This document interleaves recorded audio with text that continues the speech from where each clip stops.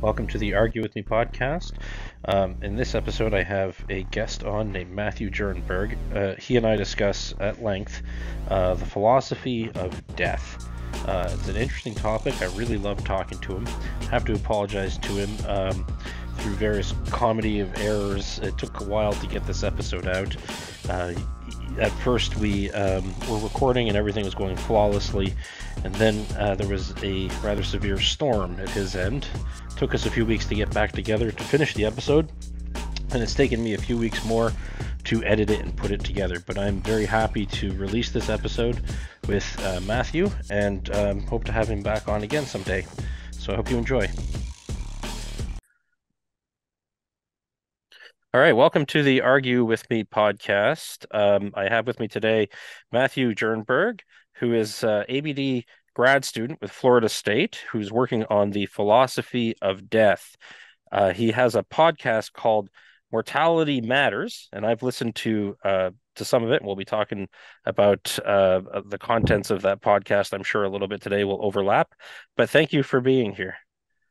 Oh, thank you very much. Pleased to be here. Right, so philosophy of death. I have to ask you, I know we didn't discuss this beforehand, but why did you land on that? I mean, you got to expect everybody's going to want to know, how do you land on philosophy of death? Yeah, of course. So especially for me, it was an acquired interest that I've only acquired a few years ago. But I initially, my writing sample and my expressed interest initially to come to study at Florida State was on metaethics with David McNaughton. But he retired, I think, after the first year I was there, and my interests shifted. Initially to the topic of well-being, or what does it mean for life to go well, or what makes life, what is the good life, those kinds of big questions. And a special problem in that I was doing my preliminary exam for the PhD, and one of the papers I wrote was specifically on the topic of why is death bad for you, and it is kind of a particularly difficult problem. And I was reading um, Ben Bradley's Well-Being and Death and was tremendously dissatisfied with his response to this problem. And I subsequently looked up other authors working in that literature, and none of it really seemed to be satisfying, at least to me. Although the quality of the work was really good, the um, it just goes to show the difficulty of the problem. And I think that kind of motivated more interest. I mean, at least at a professional level. I mean, personally, I also have more of an interest, partly because I have certain health issues that only started to develop after a couple of years in grad school. And what was happening um, is I would wake up in the middle of the night with a bit of oxygen panic that was caused by having a problem. I have a sleep apnea, but Okay. I also have asthma. And whenever the CPAP machine could get a little dirty or something, like it needed to be cleaned more frequently than what I was doing, um, that would cause a sleep disruption. And I would wake up kind of like elevated heart rate, bit of panic, thinking I'm dying. And then that made me start thinking, well, would it really be so bad if I just didn't wake up tomorrow for me? I certainly wouldn't be there to experience it. It would just, I would Now, go to sleep and you mean happy and that I like just wouldn't wake up. just in a rational way, you started considering that more so than in a I really wouldn't mind if I didn't wake up tomorrow type of No, I'm not suicidal. No. exactly, yeah. But just, I mean, just given you have this issue, these health issues, it definitely, or it should at least make you think, you know. Yeah, well, And so I'm not gonna. I don't want to get into the details of this on my side either. But I actually suffered about a little more than 10 years ago now, about 10 years ago, a life-threatening illness. I'm fine, so there's no need for that's good. anybody watching to worry about that. But yeah, I had a lot of for sure. It makes you. think about your own mortality. What do you want out of life? I didn't so much contemplate would death be bad for me, although that's certainly an interesting question that we're going to talk about today. But it motivated me, I have to say, to hurry up and do a lot of things that I thought of doing and just hadn't gotten around to. Um, so maybe that's a natural transition actually then to the first question I wanted to ask you, which is like, what is death anyway? How would a philosopher define that? Well, there's a couple of, I mean, just to kind of play with the question a little bit, there's a couple of variants of how that question could be posed. One is more or less asking for a diagnostic criteria for healthcare providers to assess the conditions in which you can officially declare someone dead, or and that's relevant for organ donation. So, for instance, in many states, they require having a dead donor, which can be problematic. So, one of the people who's the external on my committee, for instance, works on that topic. Um, Sorry, his name escapes me at the moment. But regardless, that is a different question. It's an operationalized question. It's a question of it may be practically relevant for medicine, but I think we can just kind of address the question on its own merits and think about, well, when we say someone dies, like what do we mean when we describe someone as dead or having died? And there's at least two different things. I mean, I think what happens when most people talk about death or think about death, they kind of equivocate between these two things. But for people who are religious, they think of death as a transition to an afterlife. Or alternatively, if you're a reincarnationist, perhaps you think there's no heaven or hell or anything, but you just get reincarnated into a different form. Um, but alternatively, a more secular view is to think that, there's no heaven or hell, there's no reincarnation. Um, you simply cease to exist. And what it's like to die is an experiential blank. It's like pulling the plug on a computer, and then the computer goes out. And if you have, so I'm sympathetic with the secular view, right? I'm not a religious person, and I've come to be persuaded that there's no that death is not a transition to anything, other, not even to a corpse, because um, in order for there to be a transition, you must persist through the change that you're transitioning into. So like a butterfly may, or let me put it another way, a caterpillar may transition into a butterfly through metamorphosis, but that is not that requires one and the same thing to persist through that radical transformation. Whereas death differs from almost anything because, well, actually, it's unique in this regard that upon death, the subject of the change ceases to exist. Yeah, so yeah. Uh, I was thinking about this because I knew this was coming, this You mean discussion. death? Well, everyone dies. I mean, Yeah, I try to not think about that, most unlike most yourself. people do avoid the Yeah, topic. Yeah. yeah. The um no, I'm a fairly hard-minded materialist in the philosophical sense, a monist. This is all we get. I'm not a dualist. I'm not religious. All due respect to people who are. I know there are all kinds of arguments you can make for these different things. So I started thinking about like how would I define death, and I was having a really surprisingly hard time. Um, we all sort of intuitively know what we mean when we're talking to each other about, oh, he died, she died. But if I had to put like my finger right on it, I was having a hard time because it can't be just like I am right now not really the same as I was 20 years ago, 30 years ago.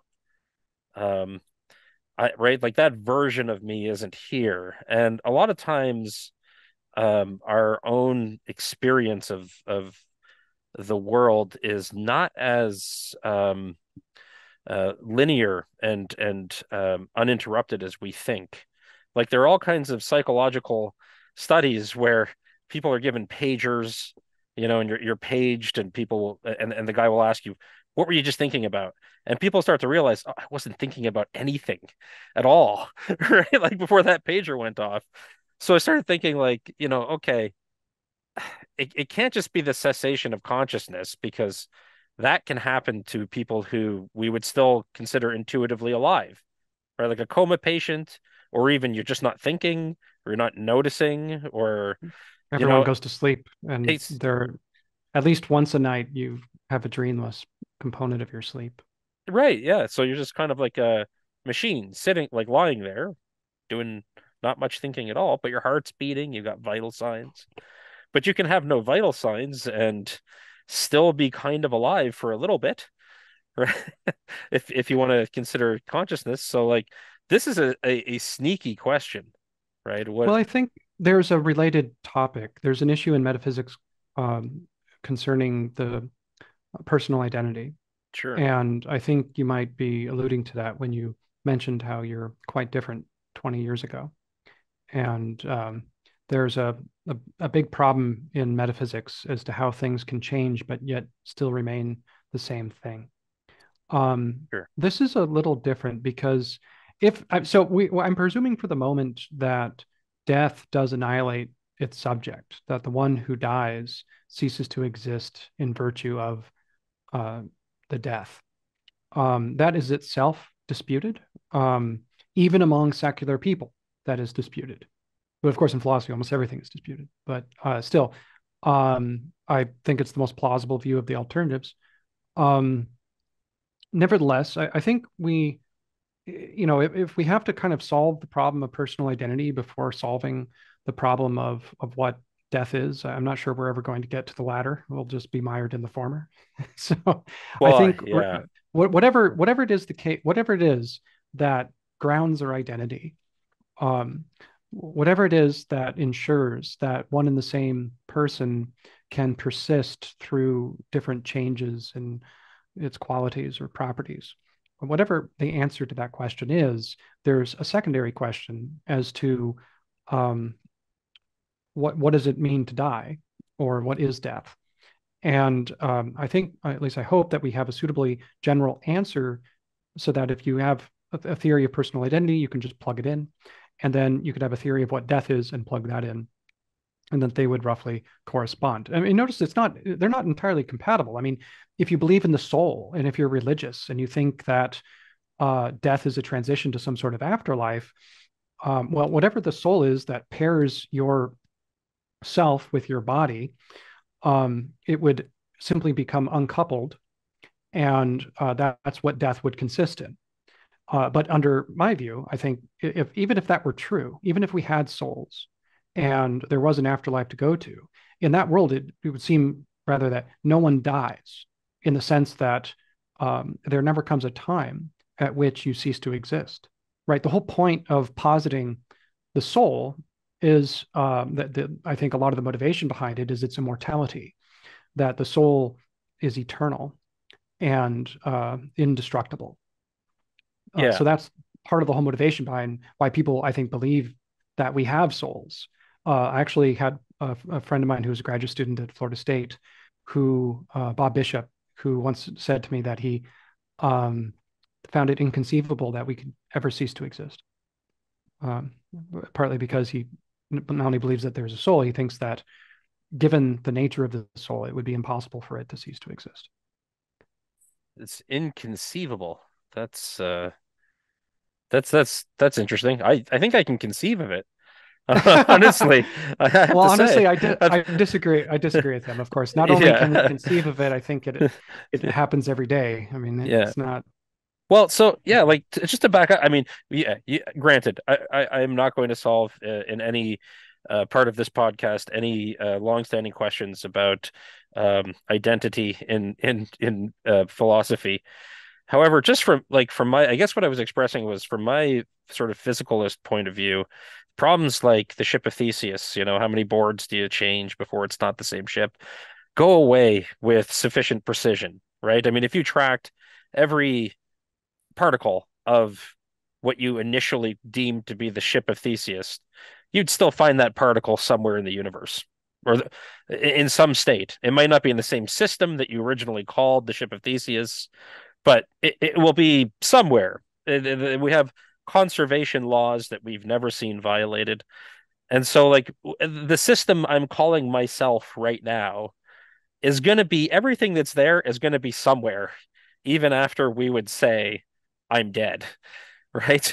So if I'm calling, like, if I'm making this distinction of like the system that I'm calling myself right now is what is alive at the moment, then like a sufficient change in that system, even where there's something that's conscious, might mean that a former version of that system is dead.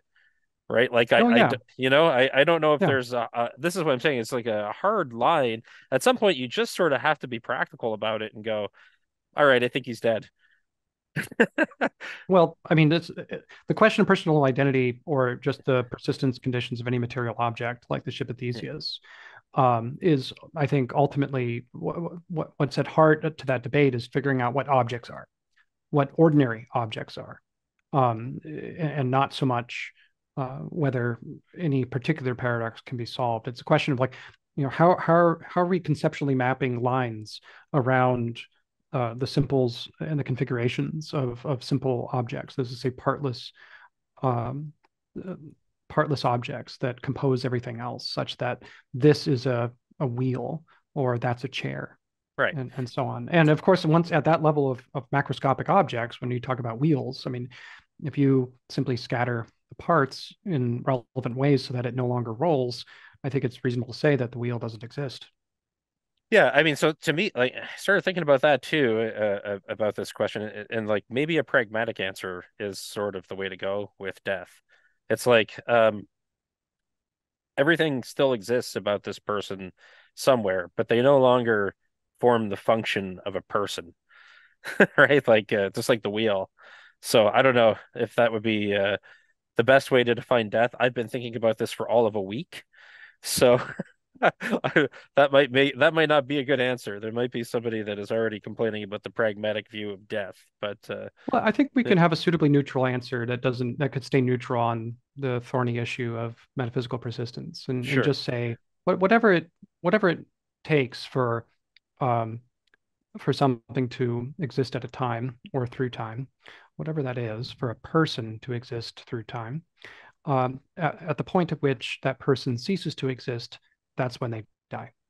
And I don't have to know exactly what the persistence conditions of people are to answer that. Whatever they are, when the person ceases to exist, that's when they die. That's the only time they die. And then we still have debates as to whether death must be permanent or whether people can die temporarily. Is resurrection possible? Or other types of is death a biological notion? Um, are there is there a third condition of suspended animation where you could be dead or you can be alive or you can be in some third state, and so on? So So what do you think? Is death permanent? I don't think so, no. At least not necessarily. I think for all practical purposes it is for all of us, but if there was some magical technology in the future that could reconfigure the atoms in thus and so ways so as to you know resurrect people, I'm tempted to say that it's one and the same person who comes back instead of a clone or a duplicate of some kind that's a new person. So yeah, I mean, okay, so if a Poincaré recurrence, you've heard the term before, or it's okay if not. No, I'm sure. I'm familiar Yeah. with the mathematician, but Yeah, so same guy. And the idea is just that the universe can only exist in so many physical states, and after a certain amount of time, it will repeat the same physical states. It's you can get an intuition for this with like a deck of cards can only be arranged so many ways, and then if you randomly shuffle it, eventually you're going to get back to the initial state of the deck of cards, right? And hmm. I've thought about this sometimes about this was years ago I was thinking about it, but it was like, okay, I might die, and then to my perception, Well, I mean nothing, but then like all of this just might happen again, and I would never perceive anything in the middle of it. I might eventually be the exact same person in some sense if the universe is conserved and we have just this shuffling of particles. So like would that I know this is I'm throwing this on you, but it's just an intuition I'm asking for. I won't hold you to this. Would that be would you think you'd be dead between like the initial condition and then the recurrence of it and then alive again or because we Yeah. talked about like personal identity disappearing, right? So what do you think Well, about yeah. Oh no, that? I haven't considered actually no, come to think of it, I think Mike Humer might have a paper in this area Does he? where yeah, I mean, anyway, I vaguely remember him having a blog post about a similar topic, but I'm not going to speak for him or about that. So, but Yeah. I have thought about similar thoughts, but I don't want to, um, I guess, say anything that would get me empirically falsified. No, no. So maybe Yeah. perhaps physicists would beg to differ about this. But the question is, what? Well, is this even a scientific question, or is this a conceptual question? Because at some point, it's a matter of the semantics of how we describe people, and is it reasonable to say that a sort of a reconfiguration that's a duplicate, sort of an atom for atom duplicate of the person who passed away at some time, like I don't know, Julius Caesar or whomever. Yeah. Is that the same person or not? I mean, I don't think that's a scientific question anymore. I think that it's a It, conceptual question. I agree, actually, and I'm sorry, I want to let you finish the thought, but I originally That's got right. this from Leonard Susskind, a physicist who was talking about the Poincaré recurrence. Now I have to find out what Mike said about it. I'm super interested, but I agree, it's not a question of physics. Like the physics are what they are, and then I guess what I'm wondering is like, you indicate you're not religious, you don't believe in a soul, but you think death is potentially impermanent. Maybe this is a way that could fit that category. I think that'd be great. I mean, I mean, I may be non-religious, but I wish in some ways there was a heaven or a God, Yeah. partly because I don't want to die. Yeah, yeah, But I don't think there is. But if that is not just physically possible, but that's what actually happens sometime in the distant future, great. But I'm not sure it would bring consolation. I mean, I think, according to my kind of view of the harm of death, um, you would still have reason to fear your own death right now. And I think you asked a question earlier about the missing time. Well, for me, it's a very simple question to answer: is do you exist at that time? If not, then you're if you had existed in the past, then you are now dead. So I don't think I was dead in 1981 when I was born in 1983. However, perhaps let's suppose for the moment that I die in 2050. Then in 2051, I will be dead. And then if, say, in 3050, there's super scientific technology which resurrects me of some kind, and I come back, then and it is me and not just a duplicate of me, then I would have been dead for the intervening period. Um, I think I mentioned it's not so much for full-fledged people that I think this is really puzzling right now because we'd have to posit super scientific technology of the far future.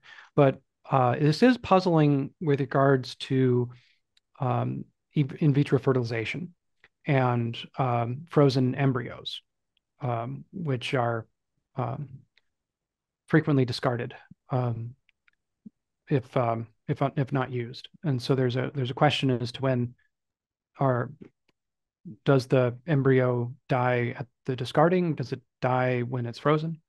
So there are some practical implications in the here and now. But incidentally, I'm actually not pro-life, but to some extent, I try to be neutral on that topic. I when I looked at there are interesting articles where the philosophy of death impinges on the abortion debate, or impinges I can perhaps see is the wrong that. word. It has implications for the abortion debate, which is, I think, really interesting. And I think on a the most popular view of the harm of death presently, of course, through for the entirety of our conversation, we've mainly just been discussing the metaphysics of death, but um, there's the evaluative elements of whether death is bad for you or not. And the most popular view of mortal harm is called deprivationism, in which your harm, what makes death harm the one who dies is missing out on the goods of life. That is to say, for any given death, if that person had not died at that time, then they might have lived net positive life otherwise, and if so, then that's how harmful the death was. Well, on that view, on a naive version of that view, then the worst time to die is the first moment of your existence. And so, under a naive version of that view, abortion is worse than infanticide. And infanticide is worse, all else being equal. Abortion is worse than infanticide, and infanticide is worse than um, killing a young man, which is worse uh, than committing homicide against the elderly or euthanizing I was gonna people say, after age 65. all of a sudden, grandma is just worthless under this. Anyway. Right. Well, but that's why the people who tend to advocate. So I'm thinking of like Jeff McMahon or others that they tend to complicate their theory of what mortal harm consists in. I think partly to uh, they're reconfiguring their view of mortal harm. I don't know what this philosopher, this is a very prominent philosopher, so I don't know what his motivations are, but it fits very nicely. I don't know, put it this way, when if or maybe I should put it like this. So reconfiguring one's view of mortal harm has implications on the abortion debate as well as the debate on euthanasia. And so what I've seen is different theories tend to complicate their theory of mortal harm so that they can still be pro-choice Right. with regards to abortion, or that they don't want to have their theories uh, Well, oh, conclude that euthanizing the elderly is not so bad. sorry, this might be a spot where I'm gonna have to edit. Can you hear the dog behind me? No, Oh, perfect. Never there's a mind then. dog. Nothing's happening. Yeah, my Saint Bernard's barking at something. Um, but nothing's happening, I assure you.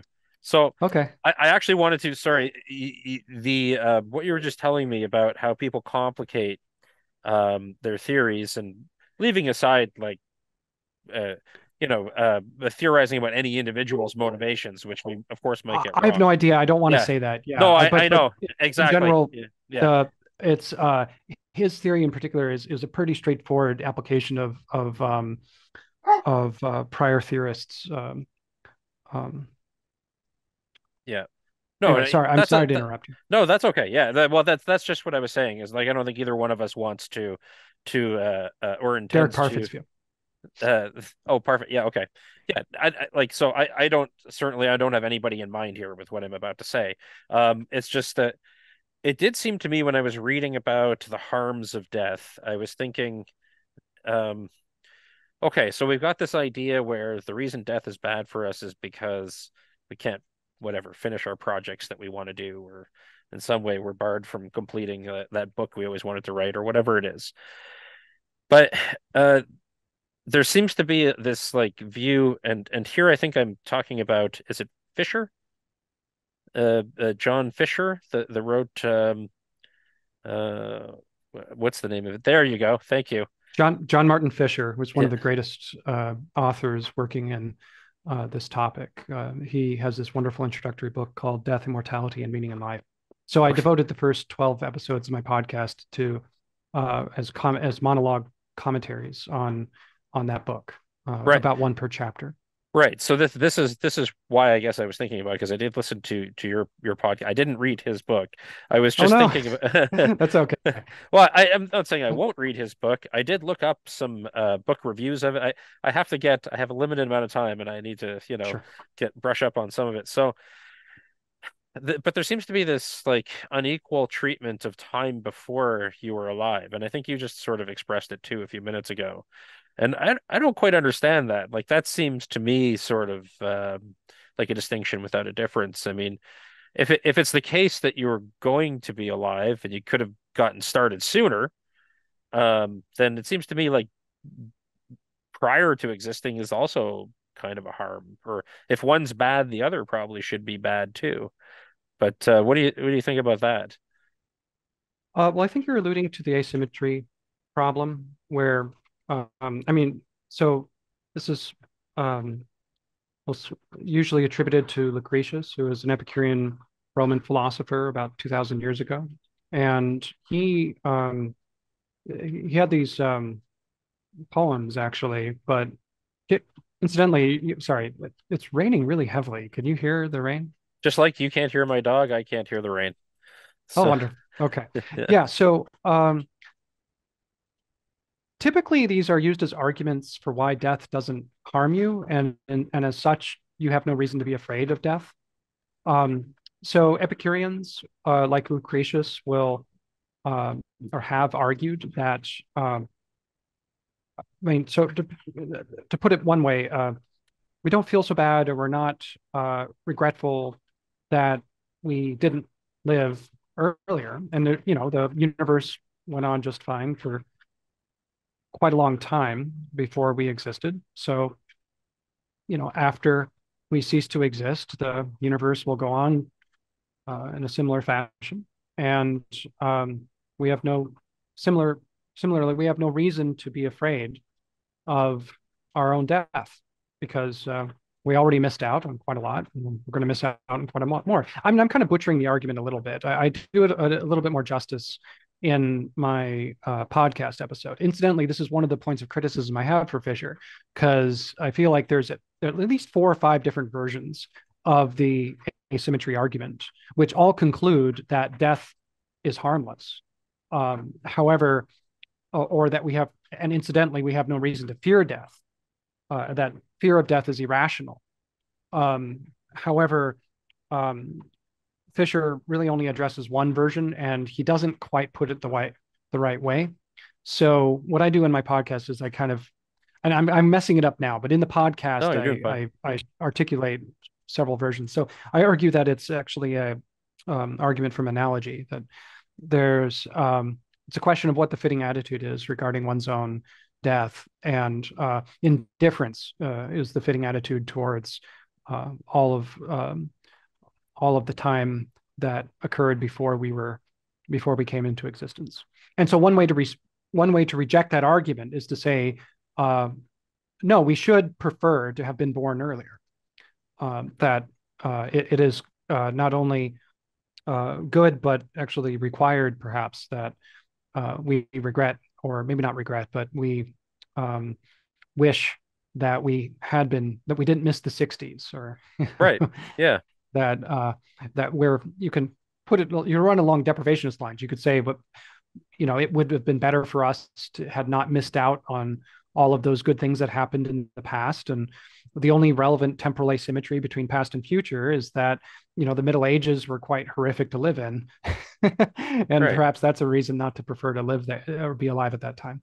But, but overall, there's no necessary asymmetry built into the structure of time or into the nature of our own existence. That all else being equal, we should prefer not only to live longer, but also to live longer in both directions. That we should prefer to have more longevity into the future, but also, were it possible to wave a magic wand and to have been born earlier, we should use that magic wand and not be indifferent to the Yeah. magic wand. Yeah. To me, exactly. Like this is what I was getting at is it seems strange to see, well, to me, it's all or nothing. Either Lucretius, I guess, is right that, hey, you weren't bothered before, so you shouldn't be bothered after. Or if you're going to be bothered that you're missing a bunch of stuff after, you should be bothered that you missed a bunch of stuff before. And I can't understand how some people will segment this as if there's a difference, but it seems like people do. Um, Well, there's a couple of ways. I mean, Fisher outlines that in his book, and he, I think, does a good job summarizing the literature as well. So one approach is to say, it's possible to live longer, but it's not possible to be born earlier. So what you would be wishing for is an impossibility. and it's not rational to wish for impossibilities. Yeah, so like I have some sympathy with that from like a stoic point of view, in which case it's like it's just a waste of time to burden yourself thinking about something you can't change. That makes sense. But it seems to me like as long as we're wishing for the impossible in either direction, because certainly it is impossible in long, like if you pick some timeline, it's impossible in both directions. Um, Well, the Seneca, I mean, it's an open question, I think, is or at least uh, I'm not sure that there's only one possible future. Um, so I'm uh, do we have the requisite kind of control over our own actions such that we can do otherwise? Um, or is that not the case? I'm not entirely sure about that. I don't know. I spent a couple of years taking seminars on free will, yeah, and I do not have a settled view on the matter. Of course, that Fisher also is published notably on free will, and he's compatibilist, so the ability to otherwise, on his view, is not required for us to have free will. That even if there is only one possible future, we still have free will, and it has to do with the certain kinds of control capacities that are rational sure. and Yeah, whether reason's responsive. right. Well, I mean, I don't mind telling you. I mean, I'm a determinist and I'm not a compatibilist, but I don't think it affects, I guess, my sort of my claim anyway, which is that like, yeah, it might be not sensible to worry about something you can't change, but like you could extend your life, but not indefinitely. It's just like we have no reason to think it's possible it's just as impossible based on what we know about physics Right. to extend your life indefinitely as it is to go back in time. So I'm not sure that I accept that argument that it makes one tale of things more important than the other, or that sort of thing, right? Like, Well, there might be eh, different kinds of possibility, right? So it may be contrary to the laws of nature to have indefinite life extension, but the argument would go that it's not only impossible under the current laws of nature for you to be born earlier, but under any other possible laws of nature, any other set of laws of nature, it would also be impossible to be born earlier because the degree of modal strength is much greater. It's a conceptual impossibility or a metaphysical impossibility, perhaps because your origins are essential to you or for some other reason having to do with possible worlds. But I think I'm not tempted or sympathetic with this line. I mean, I'm more or less arguing on behalf yeah, I of understand. Yeah. those who take this approach. And Fisher Yeah. doesn't agree with that either. I mean, this is um, the one frustration I have with that approach is it doesn't explain like if you're going to identify a relevant asymmetry between the past and the future, such that it is rational to be indifferent about the past, but it's not rational to be indifferent about the future, then the your explanation should try to ground that the rationality of those hopes or desires. And if it is just saying, well, it's an impossibility, so it's not worth thinking about, or maybe that's the wrong way to put it, but just dealing with the the modal metaphysics of the matter on what are the possibility conditions. It doesn't explain what it's rational to hope for or what it's rational to desire regarding our own longevity. And I think that's what's dissatisfying about that approach is it's a purely uh, non-normative discussion. It's just thinking about the possibility conditions and not Yeah. really thinking about why it's rational to fear death Yeah, or to wish it to have seems like more there's life. it seems like there's a almost a Mott and Bailey happening where it's like, hey, what would you like if you could have it? And then it's like, hey, this is what I would like, and then it's like, oh, well, you can't have that, so it doesn't make sense to, you could interchange those two viewpoints at any point in the analysis to make it come out one way or the other. Right. Well, but actually, I should quibble a little bit with the Stoic view. So I flirted with Stoicism a few years ago, but I find it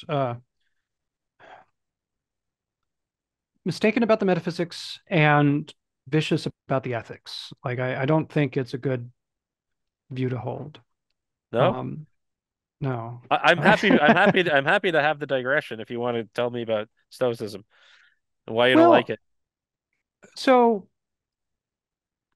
I think that I mean I'm not addressing the popular conceptions. I have a friend of mine who's another colleague at, or a fellow graduate student at Florida State University who is a committed Stoic, and he's writing his dissertation on what meaning in life consists in from a Stoic perspective.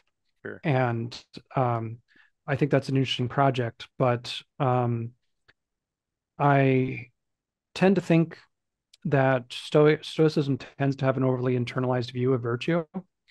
And it's very extreme. I mean, the notion that the only thing good is virtue, and that one cannot be immiserated if sufficiently virtuous. I find that to be deeply implausible.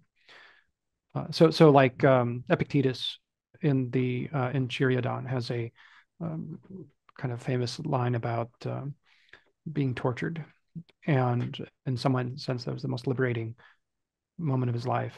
And in fact, I mean, I find that to be psychologically unrealistic, and also not.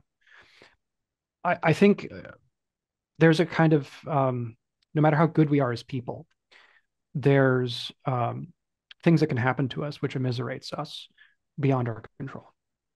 And further, the emphasis on control that Stoicism tends to have um, has this strange consequence that the only one who can harm you is you, at least directly. No, the way anyone else harms you is indirectly. They harm you by creating conditions such that you harm yourself. Because the only thing bad is vice, right? The only thing good is virtue. And so, how can you be harmed?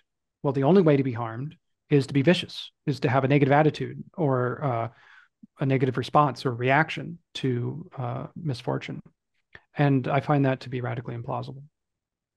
I think Yeah, torturing people harms them directly. sure, sure. The interesting. So Stoicism, I don't have a set opinion about it, but something that I always thought was like Stoicism is practically useful. So it's almost like from a utilitarian perspective can be really useful.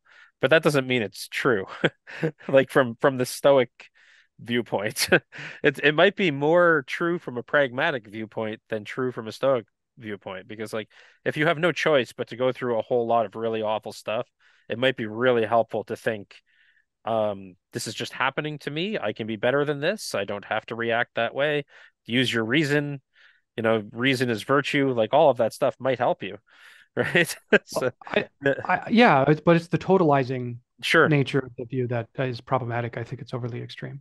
Yeah, makes But sense. nevertheless, I mean, it was I don't know for this for sure, but if it was a historical influence on the creation of cognitive behavior therapy, I think that's wonderful. And to the extent that people can derive value from reading Ryan Holiday books about bringing control in their lives, I mean, this is great, Yeah. or reconciling themselves with things outside of their control. But the Seneca is a beautiful writer. I love Seneca's writing, but he also has mistaken views about the harm of death. I think Marcus Aurelius is another beautiful writer that um, has says false things Yeah, about well, harm. so to get back to death, and I want to move on to meaning, but I have one more thing I really want to ask you about that We may have to table meaning for for another another day, time. perhaps. Yeah, yeah, it might be. Actually, I would love that to have you back to talk about it maybe.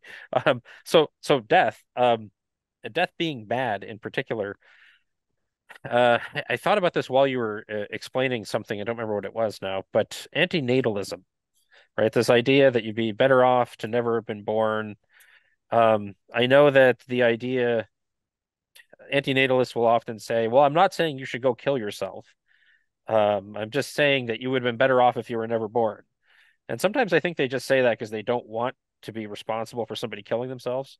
But in any case, the core argument is that basically life is more unpleasant than it is pleasant, and more of human existence is suffering than not suffering. So, like on the whole, when you do the math, you would have been better off to have not been born. And then, if that's the case, I wonder how like we don't have to grant that, of course. That's just what I think the base argument is.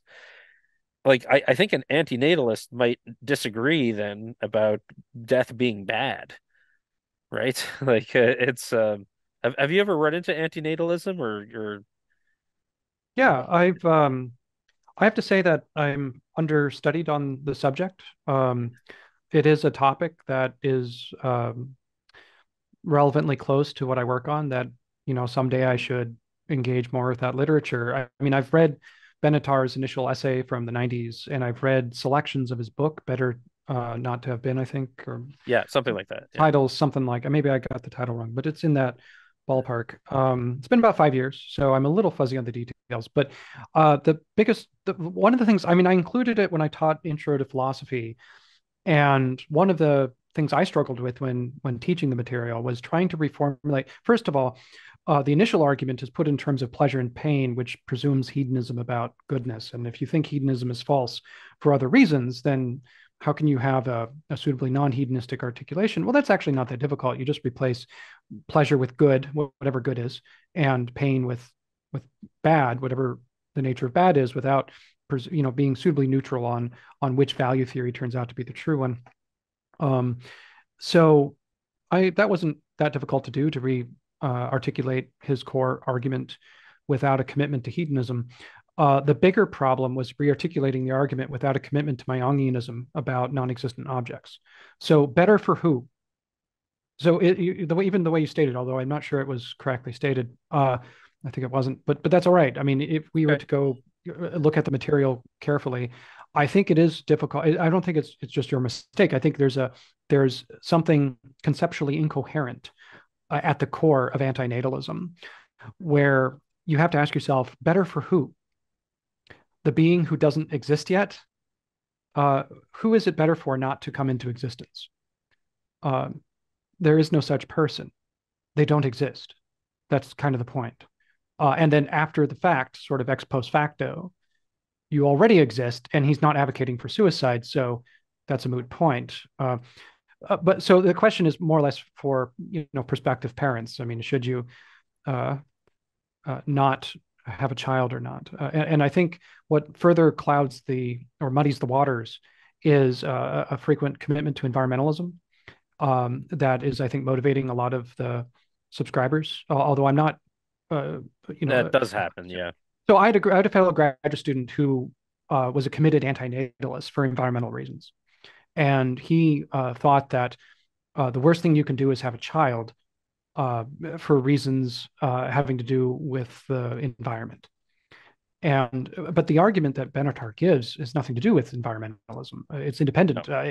It could very well be we could live in a different planet. Suppose we lived in a planet with 10 times the natural resources, 100 times the natural resources, such that it would be economically and ecologically sustainable to continue to have children.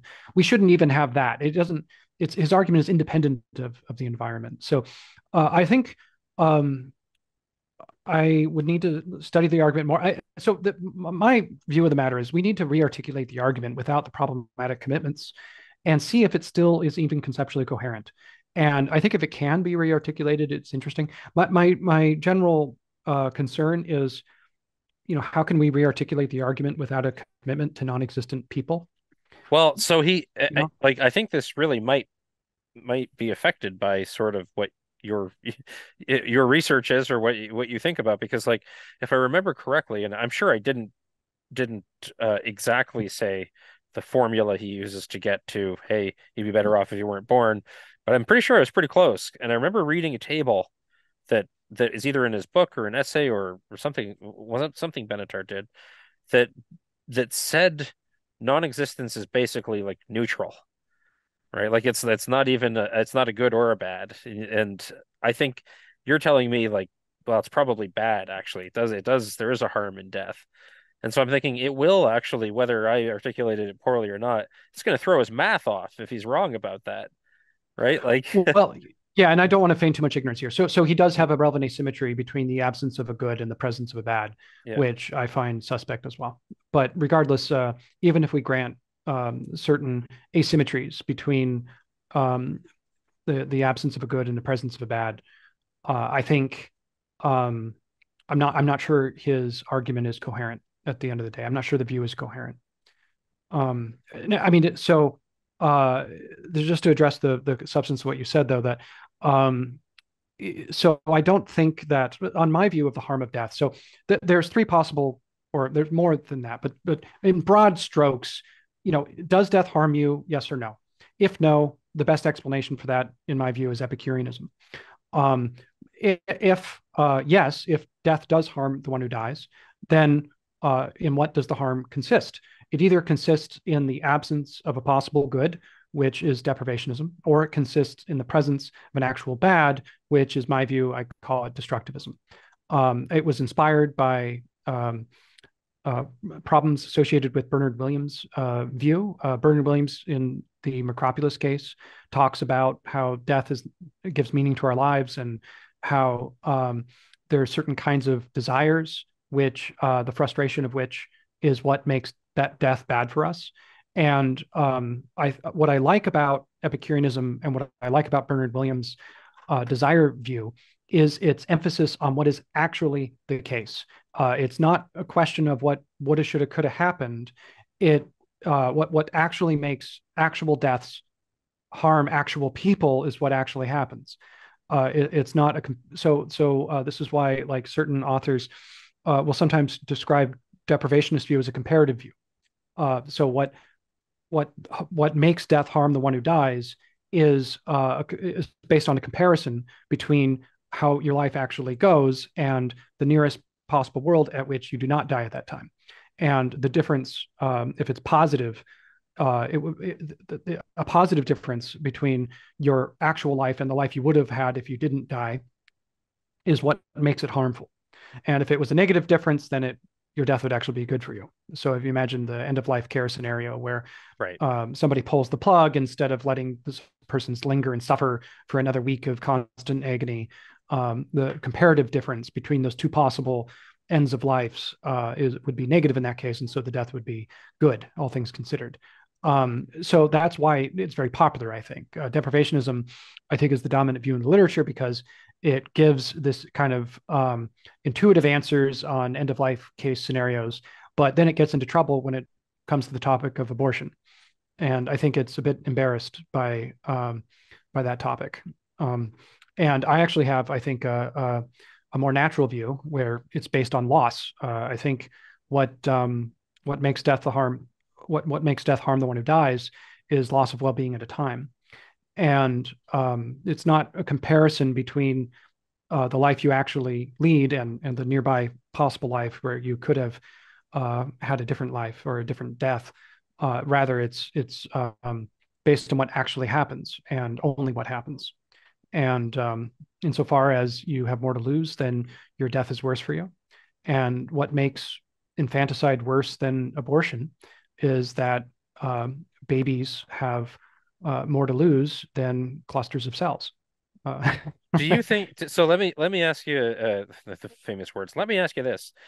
So sure. I like what you're saying right now, and I was thinking, look, the only real problem with death is that we subjectively don't like it. But that's serious to us because we're subjective beings. We have an experience that we might not want death just the same way we don't want rain tomorrow or whatever might foul up our plans and what we want, and that seems bad enough to me. And I wonder sometimes because I know this happens in certain other topics of philosophy. If things just get overcomplicated for what the just obvious practical truth is, which is just like you said, like look, I'm not going to even express an opinion one way or the other on abortion because for me to do so satisfactorily will take it like 2 hours for me to explain.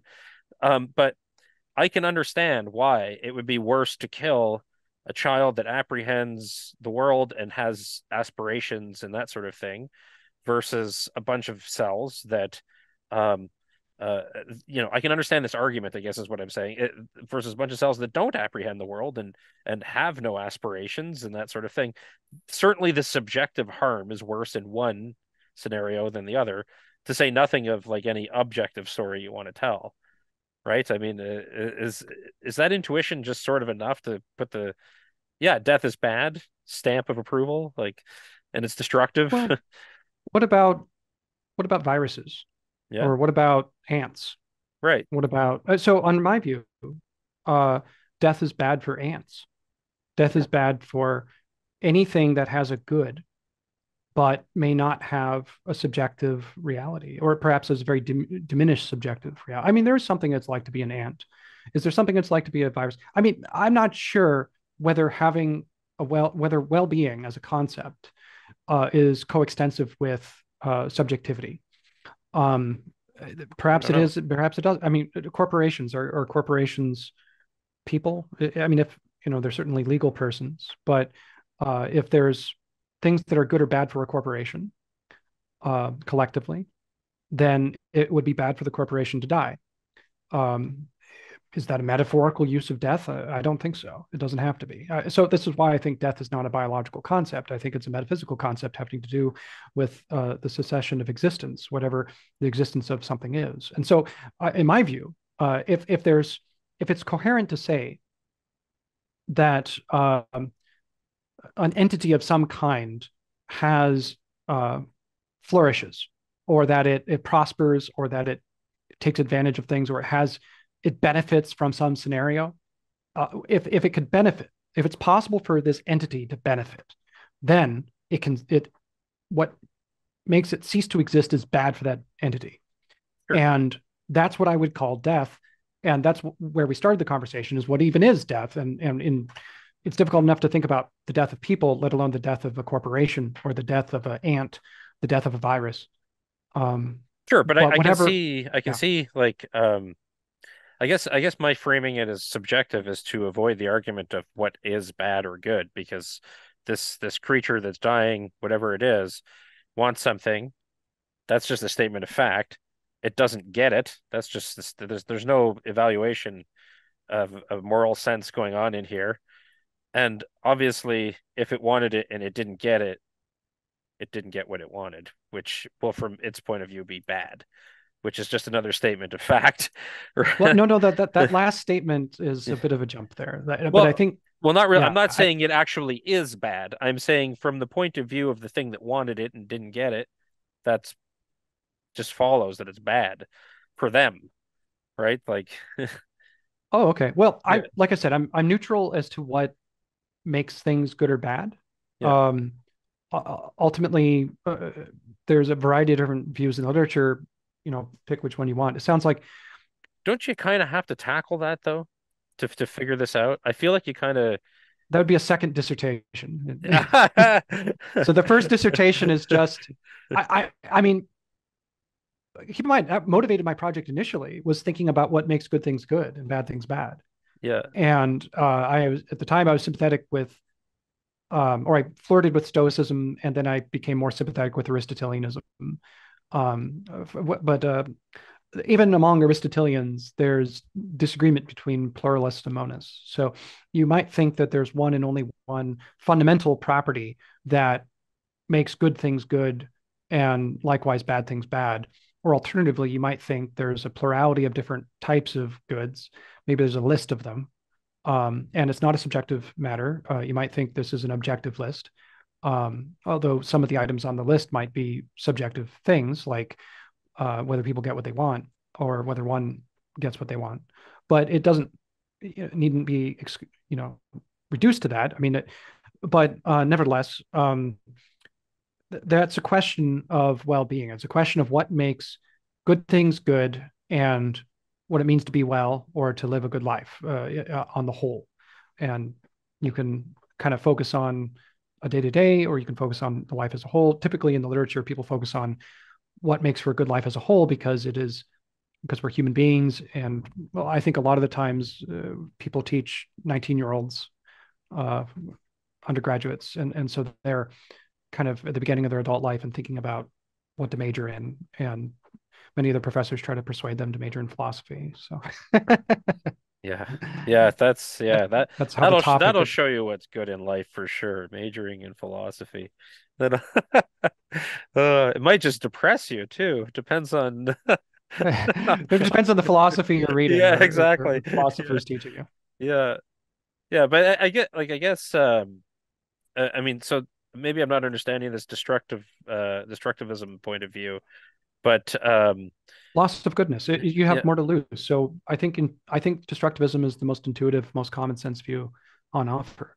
I mean, right. it's just odd that it's not defended at that level of generality in the literature, which is what I'm hoping to do with my dissertation.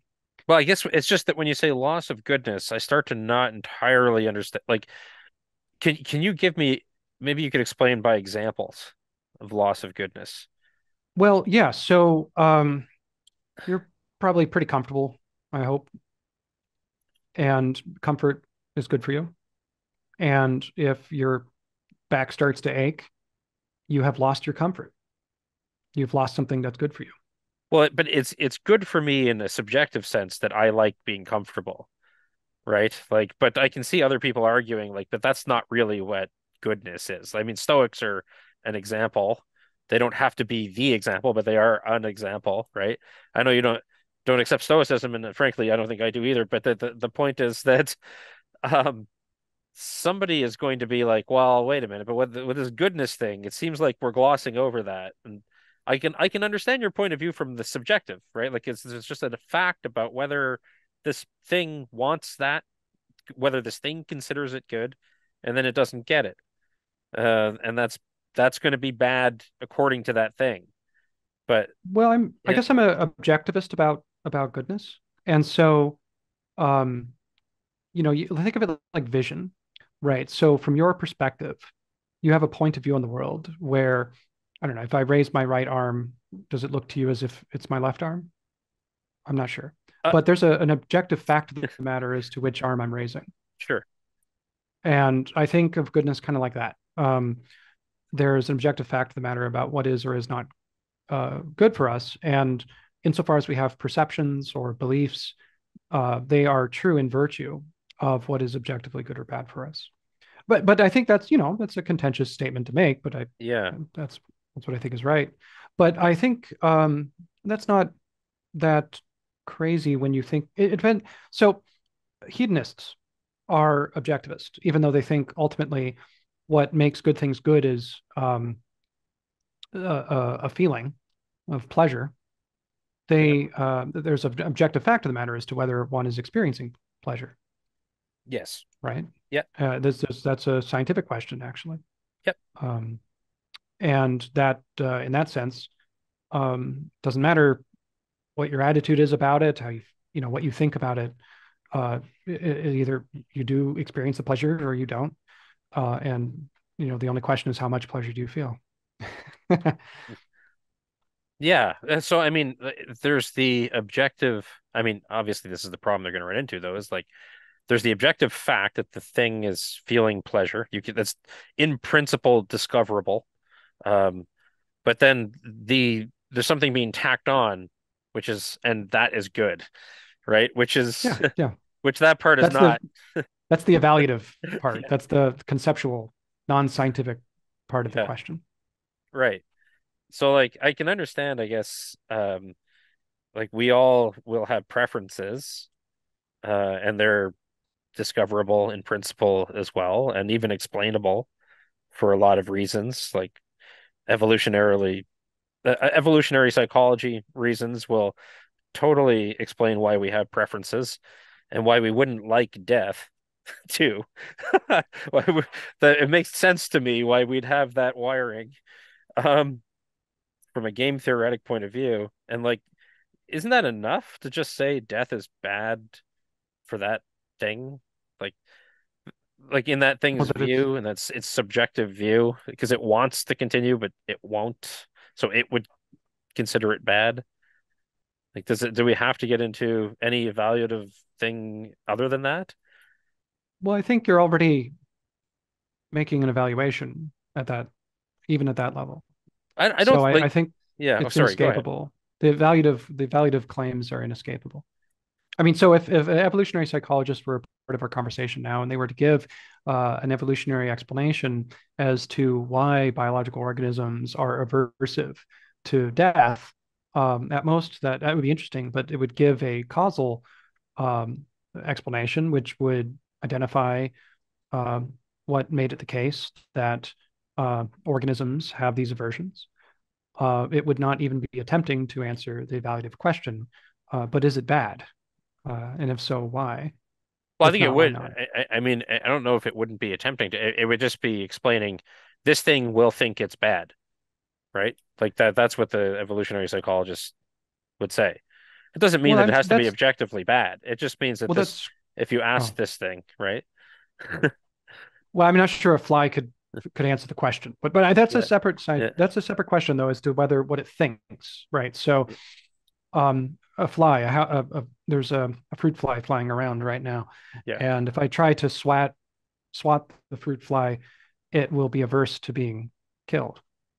And I'm not sure it has any thoughts. Certainly no self-conscious thoughts about what yeah. is Well, happening. I don't even think I was thinking about consciousness. I was just thinking about the thing doesn't want it. So just Yeah, it's I it's don't think we have. aversive. It Yeah, it yeah, wants to not die. I think yeah, is that I'm not entirely. I mean, I think human beings have desires. Do fruit flies have desires? Maybe yes, maybe no. I don't know. It depends what we mean by desire or yeah. want. Perhaps they do. They definitely engage in aversive behavior. If you try to swat a fly, it avoids being killed. That's true for almost every biological organism. They tend to avoid what they perceive as mortal threat, and for evolutionary reasons, right? This is what enables the propagation of their species, and this is what made it the case that these animals exist at all instead of some other animals which are not aversive. Those are interesting causal explanations, although to some extent they're a bit post hoc. Nevertheless, it doesn't. It's not even attempting to engage in the evaluative question as to, but is it bad? Well, But I is it guess actually bad? it's not trying to answer that question. It's more like asking if it's a category error or like does that even a thing? That you know what I mean? Like is it, and I guess what I'm saying is like if you are if you accept the evolutionary reasons why we don't like it, and you can accept that we can obviously we're not going to disagree that you can make a statement about a person's desires that is based on objective fact. You could scan their brain in principle and find out what they want or don't want, right? Hopefully. Yeah, yeah, like that's right. And it could be a conscious thing, a non-conscious thing. If we're just going on scanning neurons to find out what they're doing, it doesn't really matter if it's conscious or not. And I guess what I'm saying is like, what evidence is there to then go to make the jump? Like, there's an evaluative thing that we have to deal with here, and why isn't it good enough to just go, death is bad because none of us want it for evolutionary reasons, except for some of us who, like, for other evolutionary reasons, don't want to feel pain anymore or something like this. Like, is it not satisfying to say that versus jumping into this evaluative realm of because I feel like, and I'm going to shut up in 2 seconds, I swear, and I want to hear what you have to No, it's say. fine. It's fine. But I feel like a lot of I feel like it's almost reinventing the purpose of religion, which is like, oh boy, I've starkly realized, that I'm an automaton or that that's what the evidence shows, and now I've got to come up with another way though of still rescuing objective morality out of this or something. I'm not trying to saddle you with that. It just feels that way to me when I sit here and I think about like how the universe sort of works. So I don't know if the evaluative question is a category error or if it's even necessary to get into it to say to me death is bad, right? Like Um, well, I mean, first off, I don't think these considerations are unique or specific to death per se. Just no, yeah, true. anything good and all, like cupcakes. Are cupcakes good for you? Are they bad for you? Um, it seems like everything you just said could be applicable to cupcakes. And anything Yeah, else. true. Yeah.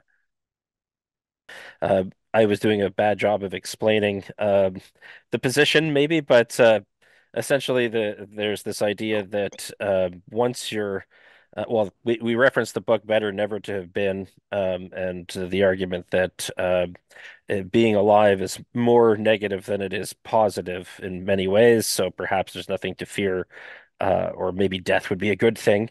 Um, which is not the argument of an antinatalist, but this is what sort of have I think how I explained it. So you can clear that up. And the other thing we left off was my sort of nihilistic viewpoint that, well, maybe all we have are preferences, and there's no real reason to not want to be dead or not want to die, other than that we're just sort of genetically coded the way that way for game theoretic reasons, and that's it. That's why think about that any farther. We want to live because that's how evolution has sort of formed us, and there's not really a moral um, or objectively moral viewpoint of this. It's just a subjective preference. Um, Matthew, I'll leave it to you. You can pick which one of those two did you want to correct me on first? Well, I guess we could proceed in reverse order.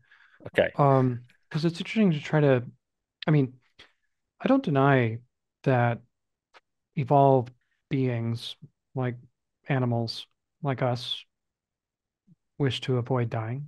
And, for the most part, I mean, there are suicidal people who succeed at killing themselves sometimes, but that simply doesn't address the topic about whether we should want to avoid death or whether death would actually be bad for us. Now, I believe there was another component to that, which you said there is it was almost like a debunking argument that you seem to be gesturing at, which was that because of this evolutionary story, that gives us good reason to believe that there is nothing more to the harm of death other than our preference to not die. right. And well, I mean, I don't want to be too uncharitable, but it does strike me, at least there's something incomplete with the argument as stated, because otherwise it would be, you would worry if it was committing the genetic fallacy, where by referencing the cause or the origin of a desire, one thereby debunks the desire. Because this desire to avoid death or this aversion to death is evolved, that gives us good reason to believe that there's no reason to be averse to death whatsoever. I And I that's a guess bit of a jump. I I'm guess sure maybe there's some way to complete the argument, but as Oh, stated, I won't even try. I'll just tell you what I was thinking, really, and oh sure.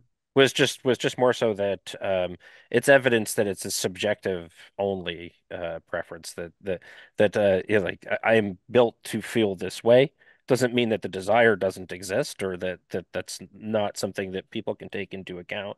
But just that it explains why I'm afraid of death, and I'm not sure that that explains why there are no other reasons why I wouldn't want death, but it might be the only reason. So it's an invitation to, I guess, if you want to rescue the situation. Well, sure. Well, actually, just to address the point on its own terms, there, I have certain evolved preferences for sweets or for something salty that is merely subjective as a preference, and yet there are good reasons for me to have this preference, right? So due to these evolutionary reasons, right? So we evolved in times in which food is very scarce and sweets are very energy dense, calorically dense, and by occasionally indulging in what we perceive as sweet, that actually was objectively good for us in the sense that it increased our fitness value as animals. It made it more probable that we would survive as a species with this preference than otherwise. So I do want to dispute a little bit of the point that just because something is a subjective preference, then thereby there's no reason to believe that it wouldn't actually be good for us. I do think it is, and that's a good analogy as one particular case, though I don't think it's entirely analogous uh, to our aversion to death. I actually do think we have very good reasons to avoid death, other than things that go beyond what is merely subjective. Um, And also, I think we should probably unpack what we mean by subjective. I think those are uh, pretty big words. They're kind of these suitcase words where a lot of concepts can fit into a single term. Sometimes what people mean when they say matters of taste are or aesthetics or beauty is judgments of beauty are subjective. Sometimes they mean it's not up to you to decide what is or is not beautiful, or it is up to you to decide what is or is not beautiful if people disagree about whether beauty is subjective or not. So this phrase, whether it's up to you, is synonymous with being something being subjective. Another way of putting it is that it's stance independent or it's independent of any mind, such that something is subjective if and only if um, it is mind independent. So um, I have a hairbrush here, and you might think, well, this is it's not subjective in the sense that there is a fact of the matter that is not dependent on a mind, whether or not there exists a brush. And an idealist would dispute this by saying, no, there's no such thing as a mind independent substance or a mind independent object. We're all ideas in the mind of God or something. And in which case, this is um, not independent of any mind. This is dependent on the mind of God. And that's why this is subjective, right? Right. So It's like a you, hyper subjectivity of some kind that everything is. yeah. Yeah. Well, in philosophy, people defend all sorts of views. Yeah, So sure, sure. or that's Bishop Berkeley's, the kind of famous modern philosopher. Okay. Uh, anyway, so that's just one example. Now, you might think that that's just three ways of disambiguating what it means for anything to be subjective. And I think regardless of how you disambiguate what it means for something to be subjective, under any such disambiguation, the harm of death is not subjective. It's not dependent on the existence of some mind.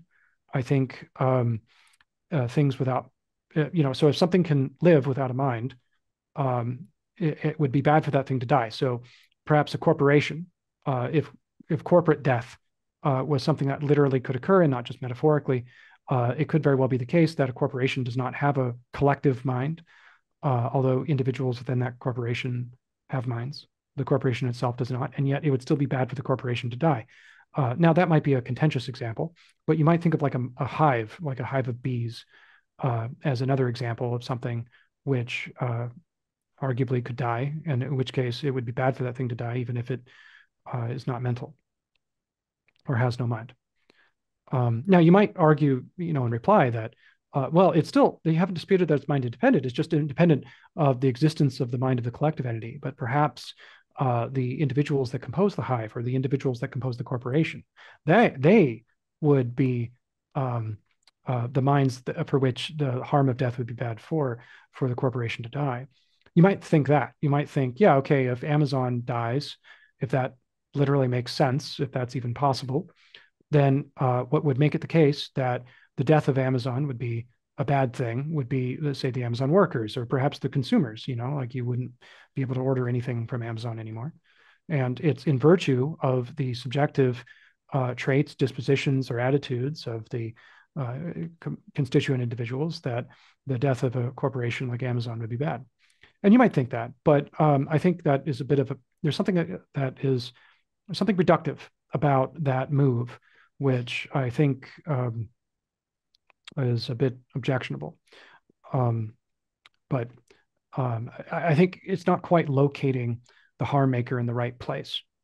Right. And in fact, this is kind of a general point I make regarding, of course, I'm selfishly guarding all of my notes and written work and only divulging it in podcasts like this. But I think the harm maker, trying to figure out what makes it the case that the death is harmful for the one who dies, is one of the slipperiest elements of the entire literature on the philosophy of death. And that's what I'm hoping to help improve with my contribution, if I may be so bold, if it ever gets released. Because I think, I'm trying to coin a new term, what I'm calling destructivism. So if you ask yourself, not if, but how death harms the one who dies, you might think of all the, if you think of someone you love who died, and you might think, well, perhaps you know why it's bad for you that this other person died because of your grief or because of the loss of the other person. But how is it possible that it's bad for that person, for the one who died, to have died? And you might think, well, it's because they're missing out on all the goods of life. That had they not died at that time, they would have lived a rich and fulfilling life, or perhaps even if they're at the end of their lives, there's television shows they could have enjoyed, or warm showers, all sorts of pleasant I or I think otherwise good the things. classic example is always, oh, they'll never get to see their grandkid go to whatever university or get married, Right, or whatever, right? right. That's the one you always hear. Yeah, so I think there's a lot of psychological projection going on in those types of stories. So Yeah, that could very well be. Yeah. well, but I mean to debunk them a little bit, but I think the problem, there's numerous problems with that initial impulse. Although I think it's reasonable to make. I mean, it's a natural inclination. I have the same inclination, and in fact, it's not just a mere inclination.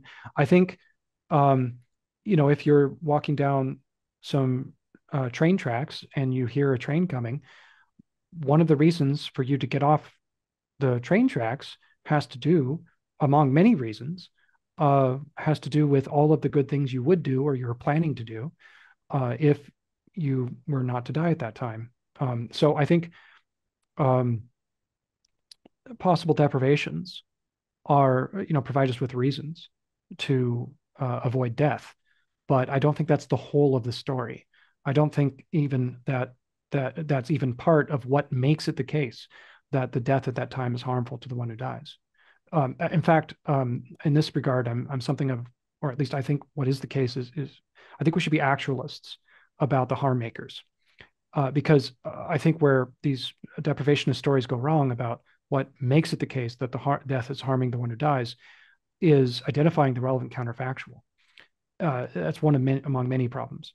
Another problem is the timing problem, but that is to say, to identify when does death harm the one who dies, and that problem, that question does not allow for an obvious answer on any of these alternative views. Well, it's funny, I call them alternative, but these are the dominant views in the literature. So the default view, the most dominant view in the literature, is that death harms the one who dies in virtue of the possible goods of life, also known as deprivations. So death deprives, in virtue of the deprivation that death causes, death harms the one who dies. That's the dominant view, and that's my main target.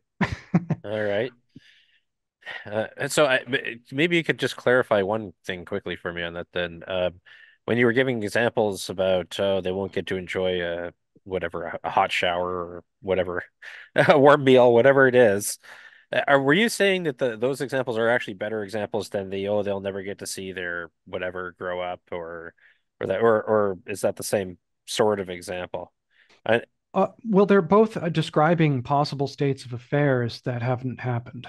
So, right. in that sense, I'm not ranking those states of affairs. I'm not saying that No. warm Yeah. showers are better or worse than seeing your grandchildren grow up or whatever. But they're all just possible states of affairs. Okay, so and this could just be me being slow here. It just so what so you're taking aim at this idea that people are harmed by missing out on what they could have had were they alive? Yeah, the coulda, woulda, shouldas of Okay. life. So either The of things those that don't examples, really. happen. Yeah, so Okay. typically, one temptation is to think that it's in virtue of deprivations that death harms the one who dies, because you might be somewhat desperate trying to identify what else. It's all too tempting to derive an Epicurean conclusion that perhaps death doesn't harm you at all, if not for these deprivations, these possible Hmm. lives. And in fact, one extra tempting reason to think that deprivations do account for the harm of death is you might think there's a way of quantifying these kind of counterfactual comparisons to figure out the magnitude of the harm of death. So you might think, for instance, it would be sensible to ask how harmful was this person's death at time t relative to some earlier or later time. um, well, it wouldn't be relative to earlier or later times. It'd be relative to other counterfactual possible deaths. So, um, imagine um, your friend dies at 18 years of age. How harmful was that death for that person at that time? Well, that question on this view of deprivationism would be answered by looking at some relevant counterfactual and comparing the two lives. Now, sometimes these different theories compare the whole total life. So if you think about like a graph of someone's life, where you have the axis being time from birth to actual death, and then you have the y-axis compare, net value at a time, if that even makes sense, where you can think about every moment of your life as being somewhat good or somewhat bad, and you could sum total these dimensions of values such that there would be some sensible vector unit, you might call it, with a magnitude and a direction, which would identify how well off you are at any given time. When you're 12, on your birthday at noon or something versus the day after at noon. And how well off you are at any given time would be represented on this graph. And what you could do is you can sum total your well-being curve from birth to death and have some numerical value, Yeah. W, for total well-being in your life. And then what you could ask yourself is, well, how well off was that life in total? How many units of value did that life well lived produce? And there may be some moments where you're net negative, perhaps at the end of your life, you're in constant suffering or something. And what you can do is you just sum total what the total lifetime well-being score would be. And now, like a credit score or some other score. Yeah. And what's crazy about these views is it's not just a heuristic. They think it's literally true that no, there is a definite fact of the matter, that, so like Ben Bramble has a view like this. But I would argue that, I mean, many views in literature are committed to something of this picture, perhaps not with such Well, specificity. this is not even And sorry to cut you off. It's just no, sorry. coming to mind that this is not even that different than a lot of mainstream conversations that happened during COVID when people were arguing about whether it was worth shutting society down for everybody, given the value of an hour of a child's time versus an hour of a senior's time, and or an hour of a middle-aged person's time versus an hour of a senior's time. So these types of graphs that you're talking about and these types of arguments have real world impact on decision They do. making. Yeah, Yeah. actually, there's a really good book on saving people from the harm of death, which looks at the implications of these theories of mortal harm to population ethics as well as to bioethics and healthcare policy. And I think that's really interesting, especially for um, like the Canadian healthcare system, and it's informative for that debate as to how to value the possible deaths of people in euthanasia programs. To just call a spade a spade. Yeah, we I got a lot of thoughts about that one, having to live with the Canadian healthcare system, but I'll or withhold those for now. or die with the Canadian Yes, healthcare yeah, system. more likely, yeah. Yeah. Well, but the funny thing is that philosophers have been something of the darling child of many of these technocrats in this regard, and I'm something of a skeptic myself. But the putting the practical implications aside for the moment, just thinking of it theoretically, you already have significant problems. So first off, that well-being is even quantifiable in the way necessary for the graph to even make sense. I think it does make some sense as a rough heuristic, but to literalize the metaphor, where this isn't just a heuristic anymore, this is a literal fact of the matter, which is Yeah. definite, is deeply problematic. Utilitarianism already has a problem with interpersonal utility comparisons, let alone this kind. I mean, it's just straight out of utilitarianism. Now, it needn't be committed to a utilitarian worldview or a utilitarian analysis of what makes right actions right, but there is quite a lot of assumptions being baked into a graph. But there's an additional problem where just to finish the story I was making earlier, where you ask yourself, um, how harmful was the death? And in order for that question to have an answer, the deprivationists readily have answers to that question. They say, well, just look at the relevant counterfactual. Uh, to determine the magnitude of the harm. So that's why sometimes they call themselves comparativists. So they compare the life you would have lived had you not died at that time with the life you actually did live. And the difference in well-being scores determines the magnitude inversely determines the magnitude of the harm. So if you would have lived a really good life, but you died prematurely, intuitively, just to speak in favor of the view, it seems to get some of the facts right about the harm of death. That we seem to think that if you would have lived a really good life, that makes the death worse than if you would have lived a mediocre couch potato life. Then the death would still be bad, but not as bad as if you were a spectacular hero of the people or what have you, right? Or if you would have been Adolf Hitler, maybe it would have been better if you died earlier. Well, yeah, now Then we're getting, sorry to cut you off again, but this is even, I think we're bordering into the other topic, which is the antinatalism too, which also has this type of formulaic way of deciding what's good and bad and coming out with a net answer at the end. It's of some kind, right? So, Well, antinatalism is weird because it's interestingly different because at least Benatar doesn't engage in these kinds of calculations. He explicitly denies that because otherwise it wouldn't be antinatalism. It wouldn't even get off the ground. You just compare.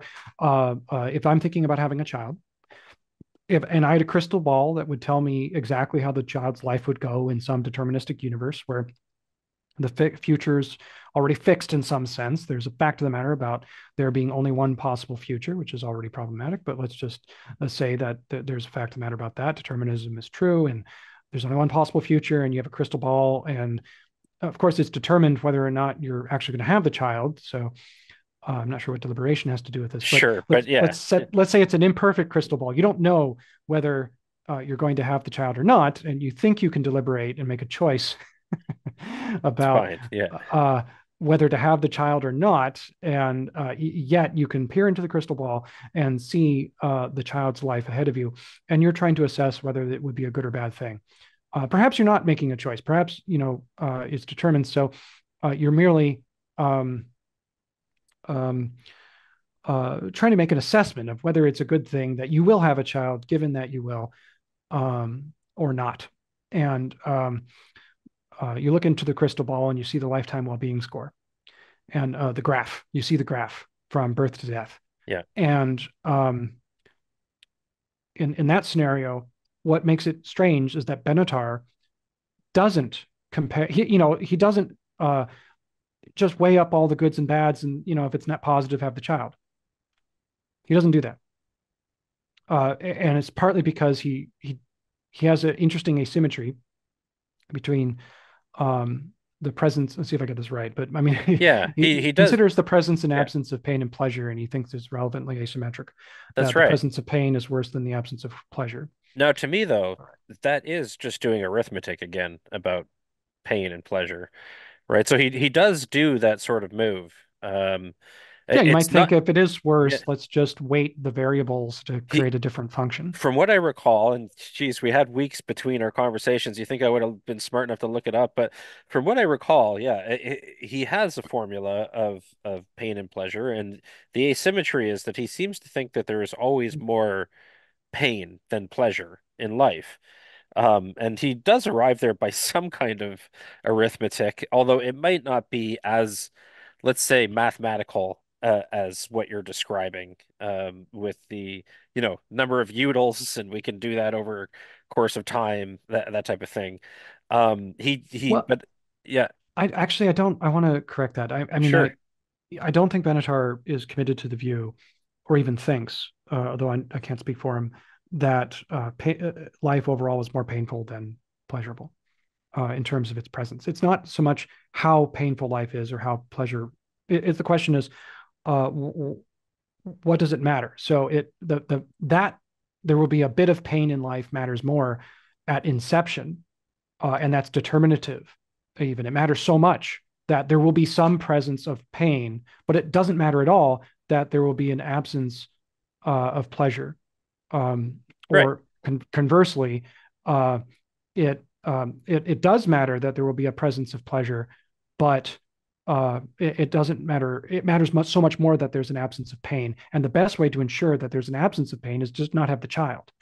Yeah. So, and you know what? I actually don't think that is disagreeing with what I'm saying. I think it's more just explaining the weighting method that Benatar uses in his arithmetic Oh, than okay. it is Yeah. doing anything else, right? So he has.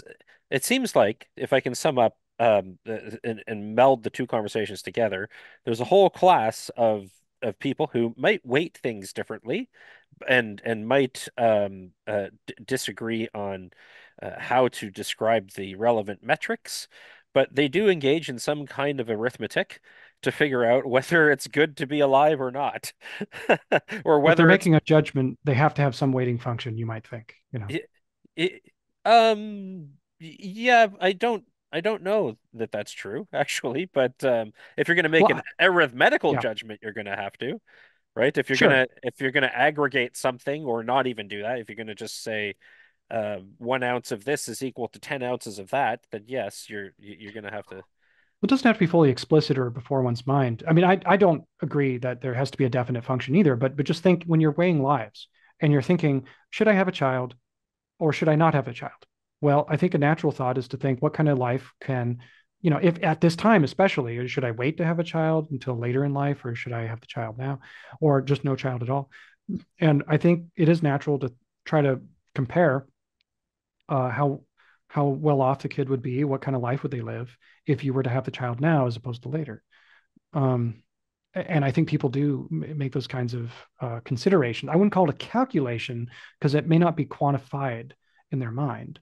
Yeah, Um, at least if they're deliberating about it. Now, I think most people just have children by accident, like I it think just that happens a happens. lot. Yeah, it's sort of set But up for that the way. thoughtful people who actually, like if you ever, parents who uh, yeah, it's a small minority, but there's a substantial minority of people, at least in developed nations, who are seeking services of IVF.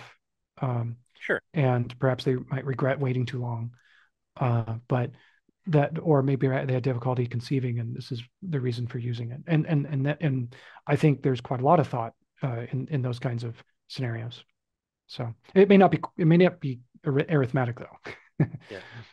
And it seems to almost there's something mistaken. It's like one thought too many. The person who engages in some sort of cold-hearted calculus is making some kind of moral mistake Yeah, and like, and when I can you know, think of other. I'm not saying I endorse any of these other options, but I can think of more deontological, de, a deontology way of coming at this, a a, deontological way of coming at a this. Jeez, deontological way of yeah, thank you. that's all right. Yeah. Where you're not even going to make a calculation. It's just like this is your duty. And it maybe I have an explanation for why it's your duty. Maybe it's God or genetics or whatever. But then I don't think you're really in the realm of arithmetical operations here. Now somebody could just say, well, you're weighting something all in one direction, but I know that characterization would not be agreed to by like a Christian, for example. Well, Yeah, procreative ethics is an interesting topic. I mean, that's yeah, something I might want to look into in the future. I mean, but it is a bit puzzling wondering, well, duty to who? I mean, in some ways, this is the Christian has the easiest answer, just duty to God to procreate and yeah, be fruitful and multiply or whatever. But, exactly. suppose you're an atheist and you don't think there is a God. Sure. Then you might wonder as to, you might think, okay, well, it just seems prudent to ensure that there's the survival of the species. But that's kind of an imperfect duty. It doesn't really matter who. Um, what matters more is that someone perpetuate the species, and it may fall on your shoulders or not. And perhaps there's other ways of discharging that duty. So, Yeah. I mean, that seems to be many people in academia, for instance, have such a emphasis on the career, and they've made sacrifices to for the sake of their career in order to pursue this dream of being a philosopher. So that's a Well, frequent I guess response. where I'm going with this is like, okay, I'm sensing skepticism on your side with not with Benatar, the antinatalism so much as just the type of thinking where it's the deprivationist, I think you called them, whether they're going to add up how much you're not getting, and this is I mean, why my death is bad, my right? cartoon deprivationist. I didn't Yeah, name names on that particular thing, no, but I no, know no, I no, have a few yeah, authors, particularly in mind, who actually do make these and actually argue that that's an advancement. That Right. having a way of quantifying the harm of death is a good thing. That's a um, it's a feature. It's not a bug. Right. So, okay, so what is the what's the we have this other option in the procreation ethics realm of like, hey, God said you should do it. What's the other option in the death realm as to why this is bad for people then? What you said, what did you call it? Destructivism? Yeah, I'm just an actualist about harm. So I Okay. think if you just ask yourself, what is a deprivation? What does it mean? So if I deprive my plant of water and it dies, um, what does it mean for me to have deprived the plant? It means that there's some possible state of affairs, like or some possible event, like the watering of the plant that did not happen in the actual sequence of events. And that's what deprivations are, if you ask me. I don't think of deprivations, I think of them counterfactually. I don't think of deprivations as like a valley amidst some hills where the valley is the absence of a mountain or the absence of dirt. And that absence, insofar as a valley is an absence, is an actual thing. A deprivation is not an absence. It is a kind of absence. It's not like a valley, though. It's a counterfactual state of affairs in which um, something doesn't happen. Something what actually happens isn't the case.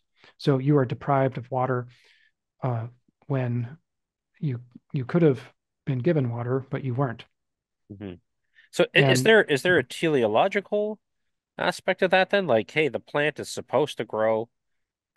Like leaving aside any, religious implications to this or anything, it's just like the purpose of the plant is to grow. It needs water to do that. It's not getting the water, and it's going to be destroyed, and that's why it's bad.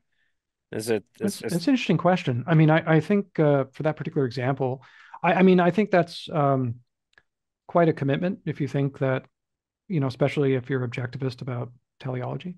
Mhm. I'm sympathetic to some extent because my advisor is an Aristotelian, but and I There you go. just Yeah. just studying at Florida State, it's kind of some of Aristotle rubbed off on me, but uh, I'm not uh, like a dogmatic Aristotelian. I just have some sympathies, but I don't think so. I mean, because you say that. I mean, so if I don't think a deprivation is committed to that kind of teleology because first off, I think many would be skeptical of that, but also, um, when death may deprive you in some sense in the most natural way. I mean, at least there seems like there would have to be some work done to explain why someone with childhood leukemia, or even not even that's an aberration case. So let's think of like just dying of old age, so to speak, or you have heart disease at age 65. Um, Maybe you can give a theological explanation for how death has deprived you. I haven't heard of that. I think it's an interesting idea. Well, you can I mean, use it. You can use it if you like it. well, thank you, but no, I Yeah, just I'm just joking. Yeah. it seems to put a constraint, narrows the concept of what a deprivation is, such that certain absences would not constitute deprivations if they're not in line with the teleology of the thing. That is to say, the way it's supposed to be, or it's the form of what it is that it contains, um, how it's supposed to be, Well, how you it's could supposed even to say that's flourish, why or something like that. aging is bad because I mean, human beings are we're whatever we're supposed to serve all these rational functions, and as we age, we can't do them anymore, and that interferes with our telos, and so I don't even know if Yeah. yeah. Anyway, I think it's like there's somewhere to proceed with that anyway, as an alternative to a utilitarian view as to why death is bad. Well, no, I think that's good. But Yeah, I would say that's a further specification of the concept of haps. I'm just an actualist about harm and sure. harm making. So I just think that what makes death harm you is not a possible state of affairs. It's what actually happens. And what makes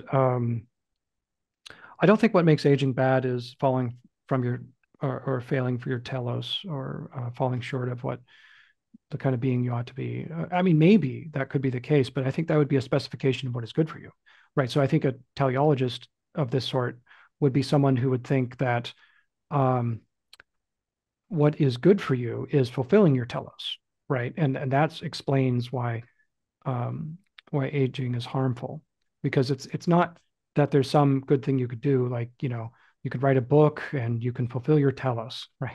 It's that there's something special about fulfilling your telos that distinguishes it from just writing a book or playing a video game, where you are fulfilling who you are or what you are in some deep way. Um, Yeah. that is not the case for playing a video game. And so I would say that's just further specification because I don't want to be a partisan about goodness. Um, Okay. and that's a common, I think, assumption in this literature where if someone says death harms you in virtue of what it deprives you of, they're not a partisan as to what kinds of things a deprivation would be bad for versus good for you, right? So if you're deprived of torturing and you otherwise would go around torturing innocent people, typically people don't speak that way. They don't think, oh, there's all these, they only speak of deprivations of good things, right? They don't say, well, because somebody went in the time travel machine and killed Adolf Hitler, he was deprived of committing the Holocaust, Right. uh, particularly because committing the Holocaust is horrible, and not just horrible for the victims, but also horrible for Hitler in some ways. Yeah, Uh, absolutely. Yeah. Yeah. Okay. No, that's interesting because it's a way of pushing back on that teleological sort well, of, I don't yeah, dispute it though, because yeah, I think that that could be right. But yeah, I guess I just wouldn't want to be committed to um, something as robust as sticking my neck out and saying we have a telos, and this yeah, is yeah, why yeah, we yeah, yeah, shouldn't die. And yeah. also, furthermore, I'm we haven't gotten into this, but I actually would prefer if I were immortal, and where I'm not, and I couldn't be. But Okay, I think why don't you tell me about why you prefer to be immortal? I well, think I I think that's a agree with basic you, commitment. and I think then that's a basic commitment of fear of sure, death, right? So I think yeah. if you think death would be bad for you, the harm of death does not have an expiration date. And what that would commit you to is preferring, at least rationally, to not ever die, which is what it means to be an The immortal. the only objection I can think of about this, and I'm not sure it's a good one, but it's the only thing that pops to my mind, is the Star Trek character Q, who lives for so long and has done everything possible in the universe. He just wants to not exist anymore. There's an episode on Voyager, wasn't it? Quinn. Yeah, something like that. Yeah. Yeah. So you ever heard the phrase that there are no boring, nothing is boring. There's just boring people. Oh There's no yes. boring things. There's just boring people. Yeah. I think there's something true about that. If not literally, then at least it's um the topic of boredom is its own thing. I mean, I was writing something on this last year and then I had some health issues and I had to postpone everything. But the relevant article here is a really influential piece by Bernard Williams on the Micropolis case. And he argues, among many things, that death is what gives us meaning in life, and that that immortality is not desirable. It's not worth desiring because it would be boring. And the thing is about boredom, you might think, well, why not just take like a pill? Like, there's antidepressants. Why not just take an anti-boredom pill? Maybe if there's not one now, they could develop one. Anti-ennui, Right. right? Well, that Nozick's experience machine. Let's just plug into that. but the problem Whatever. is that Williams's argument is deeper than that. It's not merely arguing that immortality isn't worth wanting because we just get bored eventually, which is something of an empirical claim. He's arguing that whatever makes life good is depletable, and if given enough time, would eventually be depleted. Like butter scraped over too much bread, to use Tolkien's Sure. metaphor.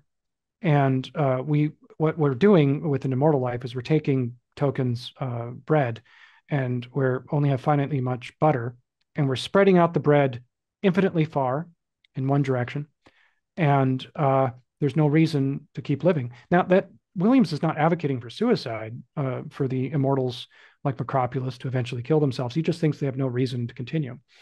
And his argument for that is based on this somewhat confusing and confused notion of categorical desire. There's certain desires that are different than other more conditional desires that are what make life worth living. And the examples he gives for these are things that are typically like achievements or like completing a personal project of some kind. And when we are those are there's only so many of those types of desires that we can have, and once we've satisfied them, there's really nothing further propelling us into the future.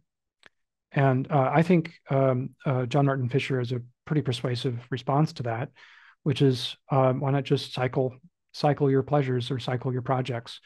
Um, that at least that's his response. So I'm not sure that it's the most satisfying response, but he thinks that the problem is Williams is looking at it as a kind of like a single thing, where instead what we should be doing, you could vary up your projects. And of course, no one project or no one activity will be endlessly fascinating to beings like us, which seems to be what Williams is saying.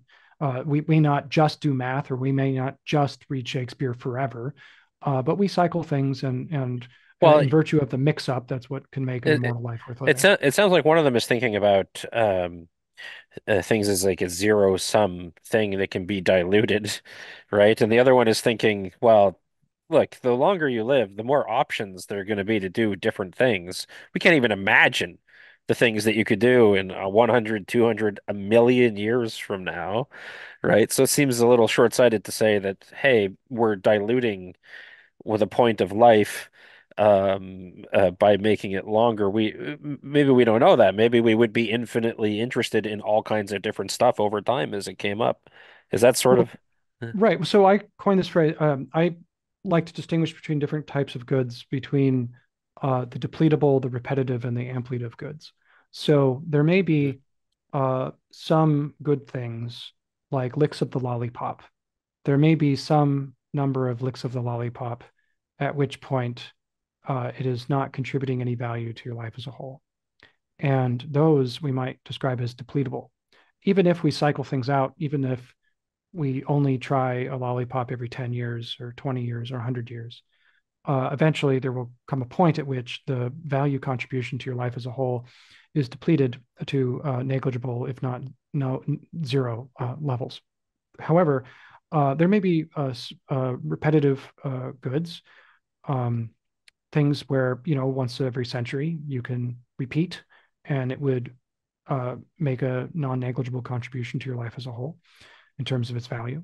But there may be amplitive goods. So I think that the virtues, the moral virtues, are like this: that no matter how many acts of justice or courage and kindness you perform, uh, that the value to your life as a whole by instantiating and exemplifying the virtues only increases the more virtuous you become.